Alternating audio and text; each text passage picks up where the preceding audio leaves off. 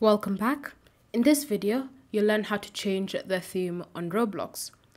So first you need to access your settings menu, and if you're using the Roblox on your browsing app, then you just want to click on the settings icon once you've ensured that you're logged in, and then select settings. From here, you'll be brought to your account info page. However, if you're using the app on your device, then you want to launch the app, ensure that you're logged in.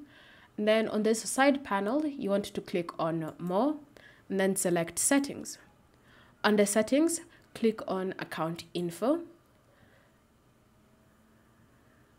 And then from here, you should see your account information.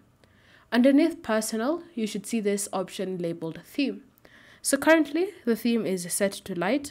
If I want to change it, say to dark, I would click on this drop down arrow and then select dark. Wait for the changes to be loaded, and now I've successfully changed the theme on Roblox.